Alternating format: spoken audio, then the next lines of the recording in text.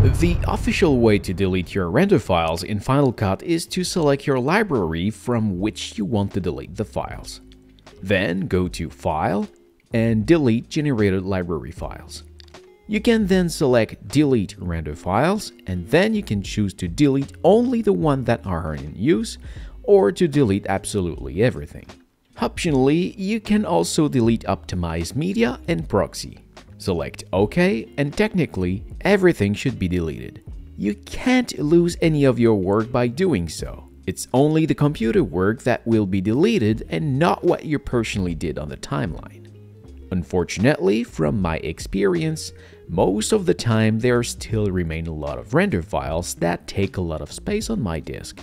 So, if you really want to make sure to delete everything, right-click on the library and select Reveal in Finder. As you can see, the library weighs actually 19 GB.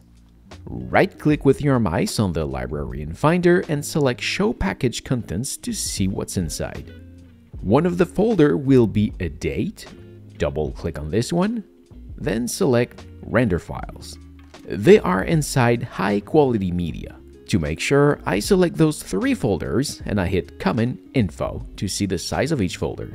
As you can see, high-quality media is over 19 GB, which is almost the full size of the library.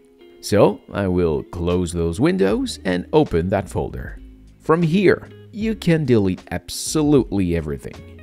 I use Command Alt to select everything and Command Backspace to delete. And that's it. If I return to my library, I can see that it's now only 57 MB.